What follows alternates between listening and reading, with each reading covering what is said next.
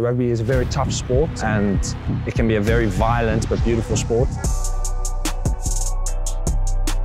I'm 24 years old, I'm a rugby player. My first concussion, I was 16 years old. I hit my head on a slab of concrete and actually got 12 stitches. What a concussion is basically when the brain gets rattled or shaken within your head, the brain can hit the skull. After that, the brain can hemorrhage, so bleed slightly, and the more contact you take, the more it gets damaged. My last concussion was actually my last game in Ireland against Connacht, and that led me to seeing the neurologist. You can repair broken bones or torn muscles, but unfortunately you can't regrow a new brain. I just made the decision that it wasn't worth risking my life to continue playing. I'm very much going to miss having 22 brothers with me on the field. Myself and my family, we still love this sport. We'll be Stormers fans till the day we die and Springbok fans there long after.